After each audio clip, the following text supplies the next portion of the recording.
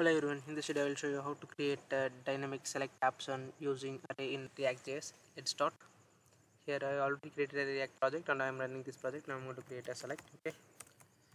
Inside the select I'm going to create option and this is select. Okay. Sorry. And I'm duplicate this and this is demo. I just do a demo message and initially I'm going to get, first I save this file. I'm going to browser. Here I have a select option and I have two options. Okay. And I'm going to get this value. Okay, select a value. So that I'm going to create state and this is val set val use state.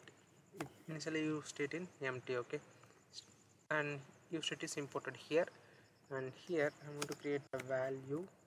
Here inside I'm paste that val and I'm going to get the on change value of this select. Okay, so and directly I'm set the on change value in the state. Okay, so set val e dot target dot value. Okay, as I say this and I'm going to console this value after the select. Okay, and create h1 tag and paste that inside this. Okay, save this, go here and I'm refreshing this page. Yeah, if I choose a demo means demo is printed. If I choose a select means select is printed. Okay, I'm going to change this dynamically options. Okay, so after this I'm going to create a one array. Its name is data equal to, first I create a 1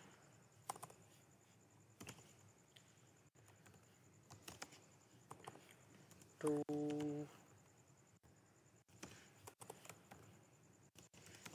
like that. Okay, I'm going to use this. So I'm going to copy this data and I'm going to remove these options. Okay, instead of that option I'm going to map the data dot map. I'm just having options. Okay, opt okay, pt, I mean, yeah, it's fine. Here I'm going to create option. Inside the option I'm just you paste this option. Okay,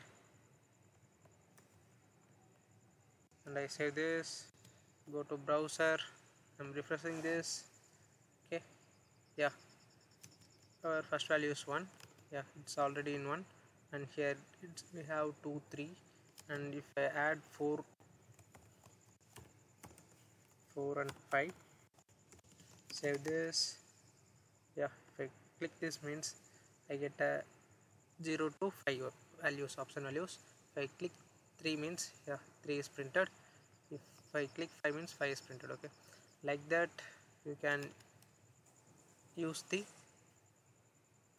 select. Okay, and if you want to get the option value from the API means set the all value in one state and map that value like this. Okay, this is what I try to tell in this video.